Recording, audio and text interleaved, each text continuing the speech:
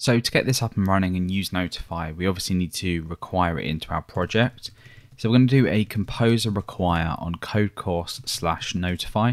That's going to go ahead and download the Notify package. Okay, so that's done. Let's head over to config app, because what we need to do now is pull in the service provider to allow this to work. So this is namespaced under Codecourse Notify, and it's Notify service provider. So we pull that in. There is an optional facade, but we don't really need this, because if we have a look under the packagist files here, you can see we have this functions file, which will just return an instance of Notify, and that'll allow us to use the shorthand function. But if you did want to use a facade, you can go ahead and add it into your facade list just down here. So what we're going to be doing is creating a route here, which is going to set a notification, redirect us back to the home page, which is this welcome.blade.php file that we have up here, or this view. And then we're going to, in both ways, with Bootstrap and Suite Alert, show a notification. So let's create this route now. It's just going to be called /notify. And inside of here, we're going to notify, and then we're just going to return, and we're going to redirect to /. Now obviously all of this can be done within a controller.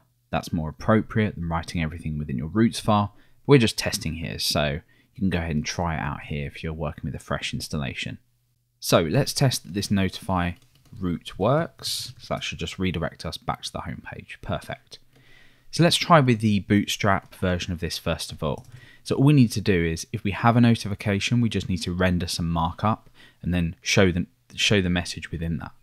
So under our routes then, all we need to do is use the notify function. We want to flash a message, and we can type the message here. So you have signed in, for example.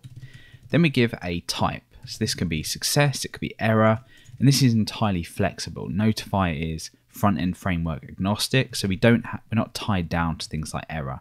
It can be anything you want. We're going to do success for now. So if we go back to our notify route here, you can see that nothing really happens. But what we have actually done here is we have stored session values. And inside of our view, we can use notify to check if these exist without having to use the Laravel session facade. So what I'm going to do is I'm going to say if notify ready. That means that we have a message ready to show. I'm just going to type ready in here now just so we can test this out. So if we go to notify, you can see we get ready output to the page, and then that goes after we refresh.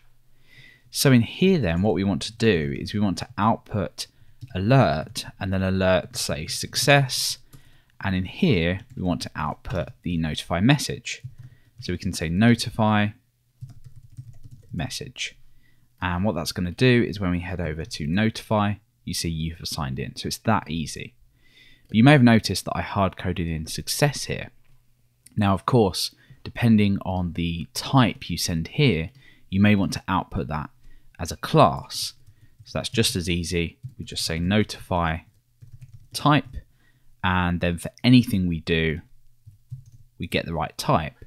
So for example, we could change this to sign in failed error, which is Bootstrap's class here for an error. So it would be notify -error. And if we go back to notify now, you see sign in failed. Actually, it might be danger rather than error. Let's try this one out. There we go. So it's completely flexible if you're working with just markup here. And of course, we can pass through additional options to this as well. But we're going to look at that when we look at using Suite Alert, which will give us much nicer flash messages.